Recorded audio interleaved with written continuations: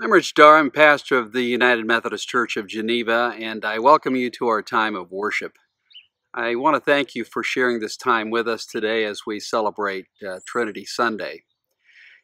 I invite you to register your worship attendance at genevaumc.org. With Governor Pritzker moving Illinois into Stage 3 of his reopening plan, I'd like to share with you some of the work that we have been doing here at church as we think about reopening our doors. Many of you are no doubt wondering when we will be able to gather together in person in church again and what plans are being made. If you've been following our communications, you know that we've acted for the safety of our congregation in moving our worship online.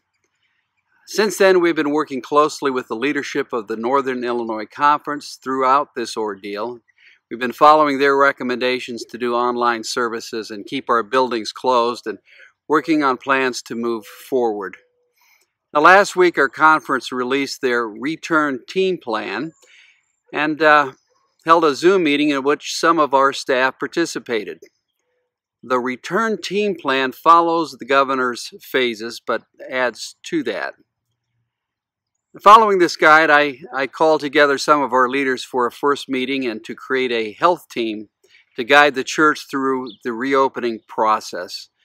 Our primary concern is to reopen in a safe and faithful way. And to that end, we do not anticipate gathering in the church until phase 4 or 5. So here's the plan for now. We will continue to worship online. Worship services are posted on Sunday morning on our website homepage and on Facebook. The services continue to be available all day Sunday on the website, afterwards on the online worship page of our website, and on Facebook. Online worship has been working well and will continue to be offered even after we are worshiping in person. Adult Sunday School, Youth Sunday School, youth activities, and children's Sunday School are all meeting online weekly, and they will continue to do so. Committees and small group meetings are also being held online. The health team has been created to guide the church through the reopening process, and we'll be using the Northern Illinois Conference documents to create our plan for reopening, and we'll meet weekly for now, and we'll update you every 2 to 3 weeks on our progress. Be sure to read our weekly e-news for the latest information. We will continue to do everything we can to keep you all safe and to do the planning and hard work necessary to open up our building in a responsible, faithful, and healthy manner. Let us now turn our hearts and minds to worship God. Loving God, triune God, we gather today to turn our minds and hearts toward you. May every aspect of our worship honor and please you. We pray in the name of the Father, the Son, and the Holy Spirit. Amen.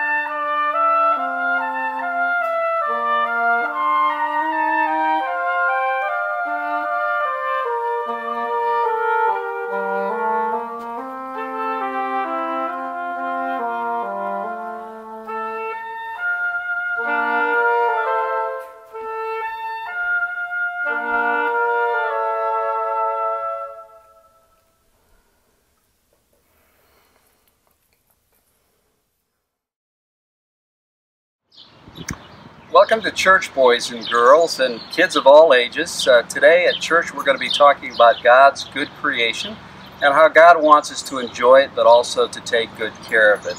One of my favorite places in creation is right here on our patio off the back of the parsonage here.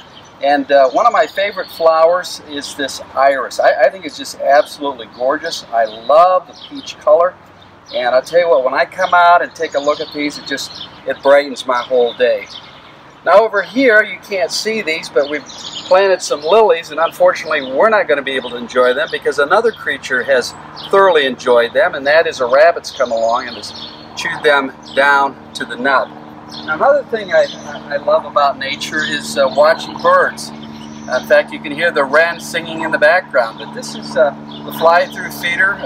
Every day I come out several times a day and I feed birds. We get blue jays, we get cardinals, we get woodpeckers, we get nuthatches, all sorts of really beautiful birds that come in. And of course the oranges up there, those are for Baltimore Orioles. They are a wonderful color of orange and black. Now if you follow me over here, here's another bird feeder we have, and this is for the ruby-throated hummingbirds.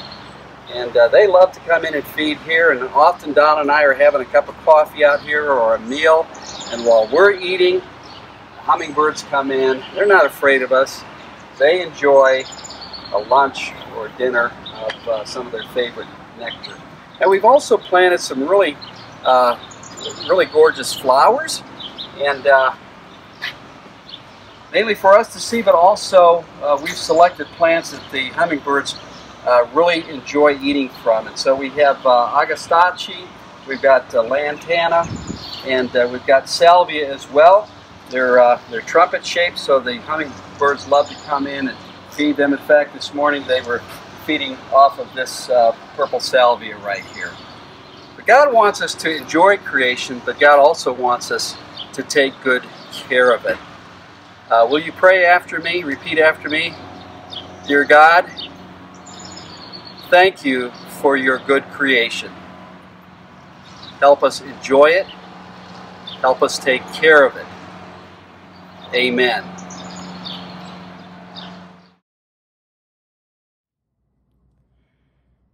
Please pray with me. Great God of comfort and peace, we come together in one heart, mind, and soul as your church in these uncertain times. We continue to suffer through a global pandemic, unsure of when our relief will come, feeling helpless in the face of the invisible, which is causing much pain and suffering, death and agony. There is still war and unrest in many places of the world, known and unknown. Women and children still uncared for and forced to fend for themselves. Families torn apart and separated with no promise of reuniting. There is violence within families and in cities near and far. And in recent days, there are cries of individuals in large crowds for justice throughout systems that have been long overlooked and dismissed. There are open wounds, revealing of what is ugly and the exposing of the terrible injustices that have been growing in our world. As the world shakes under us in these difficult times, Lord, open our eyes. Reveal in all of us a need to come clean before your glory and grace. Our own biases and fears, known and unknown, visible and invisible, and our lack of response and action, in ignorance, intolerance, and blindness to racism that lies deep within all of us and in the systems we have lived in. Lord, forgive us. Reveal in all of us our own feelings of entitlement and privilege that cause pain and injustice to many, unbeknownst to us in many ways. And as they are bare before you, Lord, forgive us. Inspire us with wisdom to know how to go on to perfection and love, and strengthen us as we step towards loving all as Jesus loved, to resist all forms of evils, injustice, and oppression. Create us anew, O Lord, as your people empowered by the Pentecost Holy Spirit, with Easter hope, trusting in your goodness, living as grateful people for your love and grace to us in Jesus. Bring strength and healing to our brothers, Phil and Jim, with recent concerns, along with the many with ongoing concerns, as well as those in our hearts at this moment. Bring comfort and peace to the many who grieve the loss of loved ones, and may the Spirit of God unite us all in love and respect for all people. Heal the brokenness of our world, bring cure to this pandemic, and open wide your church in ways you would have us be in this world. Bless and protect our loved ones serving in the armed forces, as well as all the first responders and workers of essential services, and any who are in face of danger on a regular basis. Provide for the ministries of justice for our neighbors and the United Methodist Committee on Relief, who serve the immigrants, the refugees, and asylum seekers, and the many in places of danger and scarcity. We pray for the leaders of the world and the church, as we surrender ourselves to your use in ways that bring peace and wholeness to those around us, to deliver your love and care. Thank you for being with us always, and for the hope that we have in Jesus, who showed us through his life, death, and resurrection, as he also taught us to pray his prayer. Our Father, who art in heaven, hallowed be thy name. Thy kingdom come, thy will be done, on earth as it is in heaven. Give us this day our daily bread, and forgive us our trespasses, as we forgive those who trespass against us. And lead us not into temptation, but deliver us from evil. For thine is the kingdom, and the power, and the glory forever. Amen.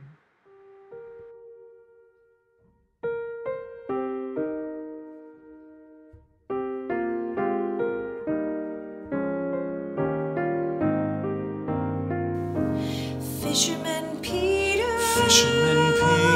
on the sea, drop your net now, drop your net and follow me.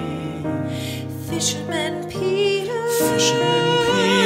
on the sea, drop your net now, drop your net and follow me.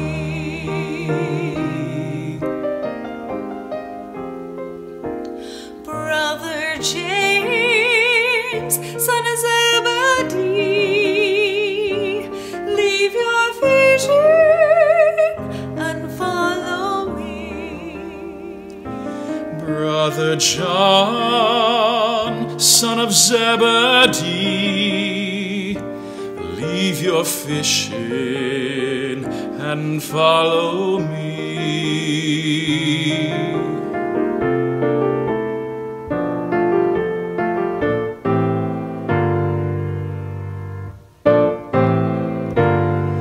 All you people, now come along, hear Jesus calling, and join his song.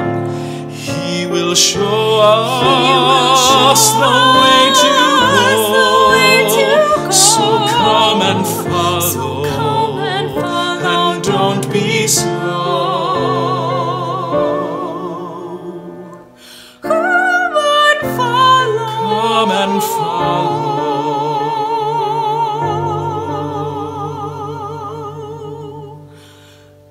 Come and Follow, and don't be slow.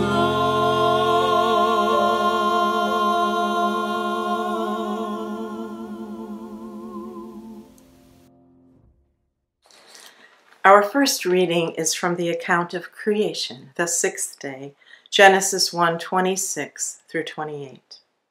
Then God said, "Let us make humankind in our image, according to our likeness, and let them have dominion over the fish of the sea, and over the birds of the air, and over the cattle, and over all the wild animals of the earth, and over every creeping thing that creeps upon the earth. So God created humankind in his image. In the image of God he created them. Male and female he created them.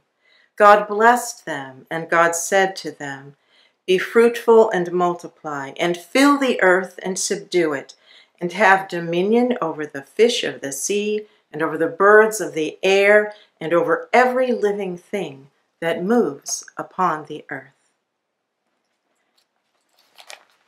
And our second reading is the last 4 verses of the Gospel of Matthew, chapter 28, verses 16 through 20. Now the 11 disciples went to Galilee, to the mountain to which Jesus had directed them. When they saw him, they worshipped him, but some doubted. And Jesus came and said to them, "All authority in heaven and on earth has been given to me. Go, therefore, and make disciples of all nations, baptizing them in the name of the Father, and of the Son, and of the Holy Spirit, and teaching them to obey everything that I have commanded you. And remember, I am with you always to the end of the age." This is the word of God for the people of God. Thanks be to God. Well, it's a known fact that many pastors avoid preaching on Trinity Sunday because they find the topic so daunting. Not a few have passed the buck and delegated preaching on this Sunday to their associate or some hapless seminarian. One joke has it that when Jesus asked his disciples, "Who do others say that I am?" the disciples answered, "Some say that you're John the Baptist raised from the dead. Others say that you are Elijah or one of the other prophets." But then Peter launched into a full-blown discourse on Jesus as the only Son of God, eternally begotten of the Father, God of God, light from light, true God from true God, begotten, not made. And upon hearing this, Jesus, half stunned, simply said, "What?" Certainly there are biblical texts that hint at, that even point toward the notion of God as a plurality. Our reading today from Genesis 1 is often cited in this regard, as in verses 1 and 2, there seems to be a distinction between the creating God who made heaven and earth and the Spirit hovering over the chaotic waters. Verses 26 to 28, which were read today, go on to refer to God creating humans in our image, plural. Now in the Synoptic Gospels, that's Matthew, Mark, and Luke, the baptism of Jesus hints at the notion of a Trinity, when a voice from the heavens loudly affirms Jesus as the beloved Son upon whom the Spirit alights in the form of a dove. Now clearer still in the Synoptic Gospels is today's reading, where the risen Christ commissions his disciples to go into all the world, preaching the gospel, teaching all that I have commanded, and baptizing in the name of the Father, the Son, and the Holy Spirit. In other words, this Trinitarian baptismal formula appeared in the mid-80s to 90s of the 1st century CE, a full 50 or 60 years after Jesus' death and resurrection. And then we have John's Gospel, very different from the Synoptics, which was written around 100 CE, and it presents Jesus in Greek philosophical terms as the Logos, the Word, the pre-existent ordering principle of the universe, co-creator with God. Well, in recent decades, modern theologians have underscored the importance of the doctrine of the Trinity. In fact, one theologian, a Canadian by the name of Stanley Grenz, has written a compelling systematic theology based on the Trinity. That's his organizing principle. His book is titled Theology for the Community of God, and in it Grenz writes, God's essence is love. God is love refers first to the intra-Trinitarian relationship. God is love within God's self. The Father loves the Son reciprocates that love, and this love between Father and Son is the Holy Spirit. He goes on to say that God is thus the social Trinity, the community of love. This professor goes on to explain how both creation and salvation are external outpourings of God's love. In short, God as a loving community of persons in relationship is the basis and model for all personal relationships, all loving relationships, all loving and just communities, of which the church is but one example. Now, John's Gospel perhaps most clearly communicates this as Jesus speaks of the intimate relationship that he has with his Father. Now, he says Jesus and the Father are one. He says, if you've seen Jesus, if you've seen me, you've seen God. If you know Jesus, and if you have a personal relationship with Jesus and are immediately drawn into this dynamic of love, that's what we mean by having a community based on love.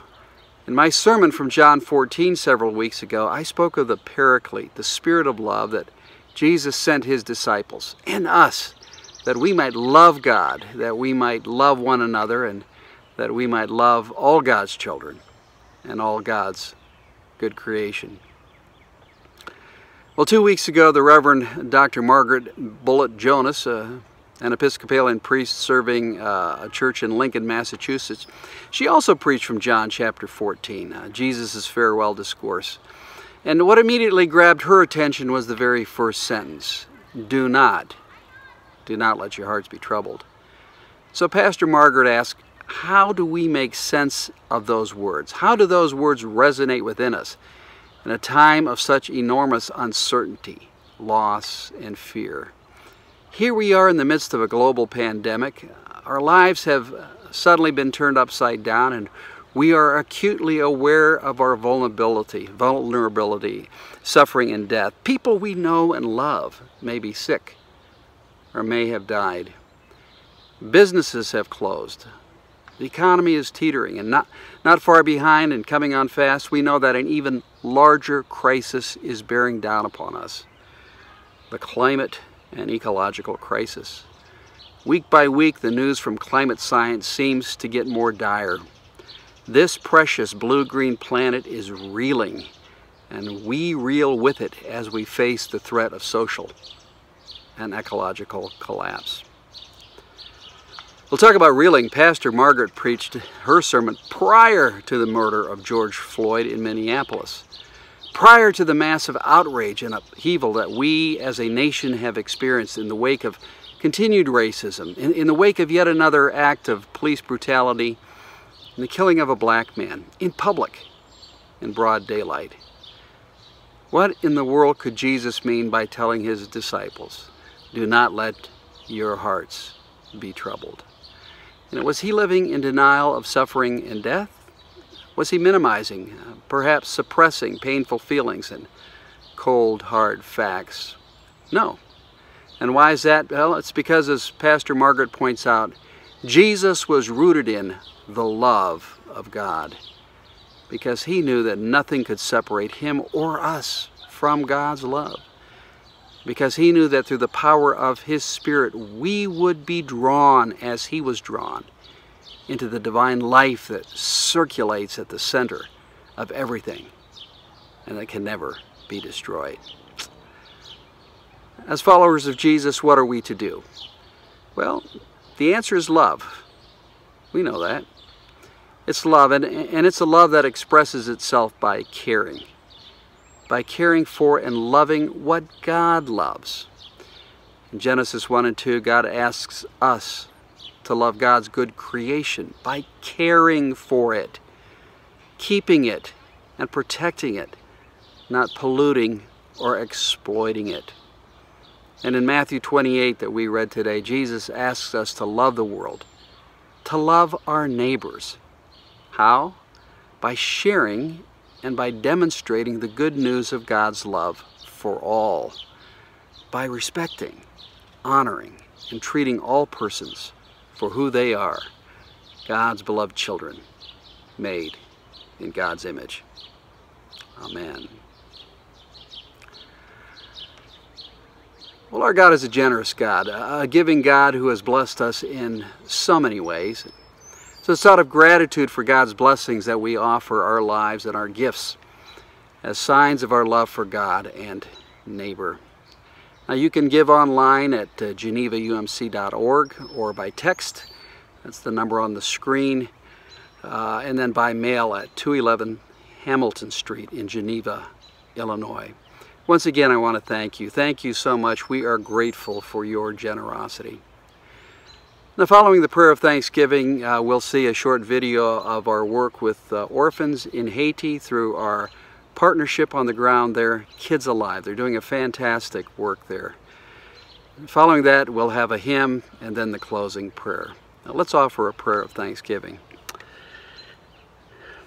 Triune God, you have given generously of yourselves through creation and through the salvation that you offer to all.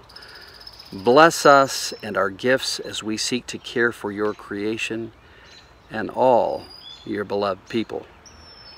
Amen. Hi, thank you for giving the opportunity to Kids Alive International to provide an update about our ongoing efforts in Haiti. And I'd also like to take this time to thank the United Methodist Church of Geneva for your wonderful support of 1 month of food supply and personal protection equipment. I am Rebecca Hepner, and I have with me today Robinson, our country director in Haiti. And we are going to share with you our response to the COVID-19 crisis in Haiti, as it relates to hunger and feeding, and then as it relates to medical supplies. Robinson, can you give us an update about Haiti and the current situation? How we're responding to the COVID-19 to continue to provide food to the community. So every weekend, so they come to our school site and they keep the social distance, and then we provide them food. So we don't want kids or families say hungry because we don't have school. And I know it's very, very difficult for those poor family. It's very difficult to get food. So we continue the program even we have the COVID-19 to help the families to have food. Thank you for that update, Robinson. Can you talk a little bit about medical supplies and PPE? Mask, hand sanitizer, any other medical supply available right now in Cap-Haïtien. So last week we make some masks with one of our house parents. His name is Adam, and he's a teacher. He's a sewing teacher. Him and our kids, residential kids, making masks last week to distribute to our community kids. But hand sanitizer, masks, and gloves, all those things are unavailable. Thank you for that update, Robinson. And thank you for your support of Kids Alive International in Haiti. We really do appreciate our partnership with United Methodist Church of Geneva. I'm going to leave with you some prayer requests. If you could please keep Kids Alive International Haiti in your thoughts and prayers, we would greatly appreciate it. And as always, thank you for being our partners in Christ.